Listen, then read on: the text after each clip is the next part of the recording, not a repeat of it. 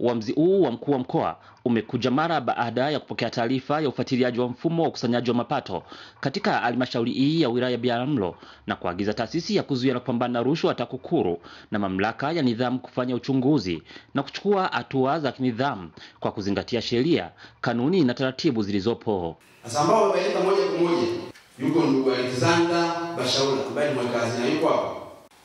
Katika mlango huo yuko pia ndugu Salanga Mahendeka ambaye ni Mhasibu wa mapato. Na yaelekeza mamlaka yao ya nidhamu kuwasimamisha kazi mara moja na mamlaka ya nidhamu kuanza uchunguzi wa kina. Awali akisoma taarifa hii kwa mkuu wa mkoa wa Kagera, msimamizi wa serikali za mitaa katika ofisi ya mkuu wa mkoa amesema kuwa halmashauri hii ya wilaya ya Biharamulo imebainika kutotumia mashine za kukusanyia mapato na kuelekeza kuwa ununuzi uliotumika kununua baadhi ya mashine za kukusanyia mapato haukufuata taratibu za manunuzi. Vile vile tulibaini kwamba halmashauri ina maeneo zile point of sales 92 ambazo zilipaswa kila moja kuwa na mashine ya kukusanyia mapato, lakini mashine walizonazo ni 56.